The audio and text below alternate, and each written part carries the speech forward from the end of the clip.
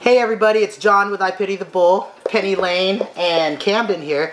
And we are here to talk to you about a cost-effective way to improve your dog's diet.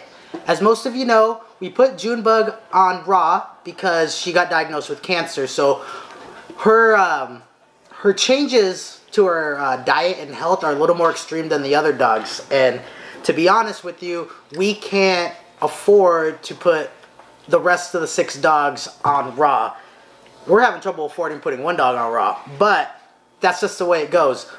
But we did some research, and Krista with Vibrant Canine and Nikki White, if you follow Life with Laker on Instagram, they helped us out with some stuff. So since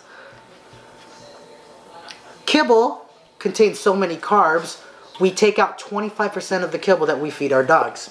And we take out that 25% and we add vegetables,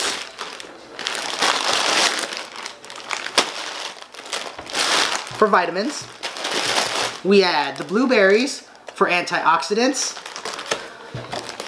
the eggs and the coconut oil for fat, because as we all know, dogs need to burn fat for energy.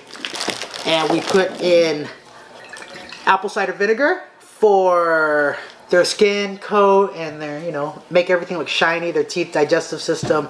And we also add 5 drops of CBD, koi CBD oil in their food.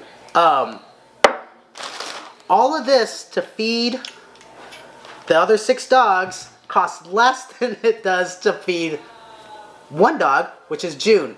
Trust me, if we could afford it, we'd put all the dogs on raw and everyone would be happy, but this is the world we live in.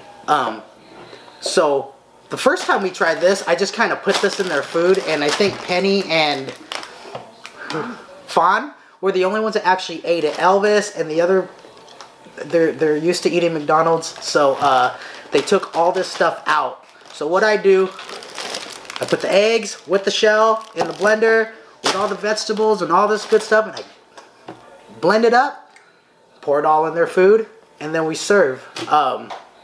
Like I said, it's not perfect, but it's a lot healthier. So we take out 25% of their kibble and we add 25% of the good stuff. It doesn't have to be broccoli, it doesn't have to be green beans. It's just any vegetables, kale. Those are the only 3 vegetables that I know of. Kale, broccoli. Stay away from carrots, they're high in sugar. Stay away from carrots, they are high in sugar, regardless of whatever Bugs Bunny taught you. Anyways, that's all we have for today, and I just wanted to share this with you. I know there's a lot of you out there watching that already know this stuff, but the rest of y'all, if you're like me, I just found this stuff out like a month ago. So I want to share it with everyone out there that is looking for better ways to take care of their dogs and not have it hurt so much in the they still say pocketbook?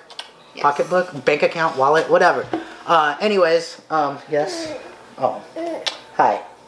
Say hi. Anyways, we're out of here, and bye.